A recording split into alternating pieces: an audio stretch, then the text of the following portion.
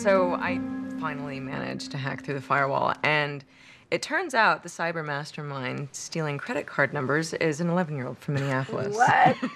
Yeah, he was selling them to his friends so they could buy limited edition sneakers. Oh, did he get arrested?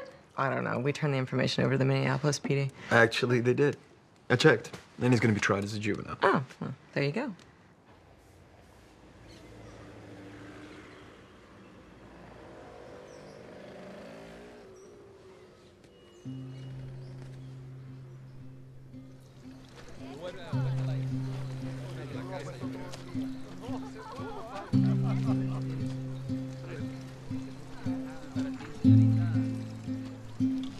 So the digital surveillance company's going well, huh? Yeah, we've been up and running now for 15 months and already turning a tiny profit, believe it or not. Nice.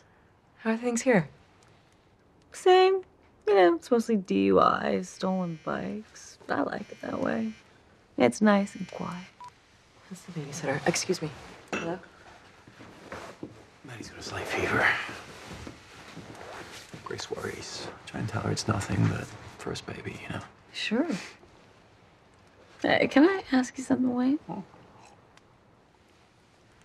Do you ever miss the CBI? Sure. Sometimes.